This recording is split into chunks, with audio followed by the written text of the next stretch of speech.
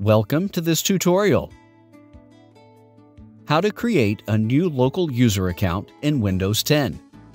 This video will show you how to create a new local user account on your Windows 10 computer. A local user account is different than a Microsoft account because with a local account, you don't need a Microsoft email address. Follow these steps which will help you to create a new local user account. On your desktop, click on the Start button. Click on the Settings gear icon. In the Settings window, click on the Accounts category. Select Family and Other People from the left pane. On the right side, click on the Add Someone Else to this PC with a plus icon. Wait a few seconds for the content to load. In the Microsoft Account pop-up window, click on the text link, "I don't have this person's sign-in information." Now, click on the Add a User Without a Microsoft Account link.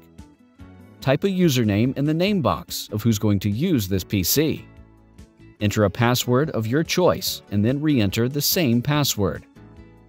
Under the In case you forgot your password question list, you can set some security questions by selecting a question from these three drop-down lists, and then you can write your answer.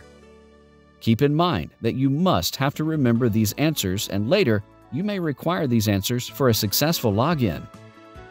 Click on the Next button. See our newly created local account has appeared under the Other Users section.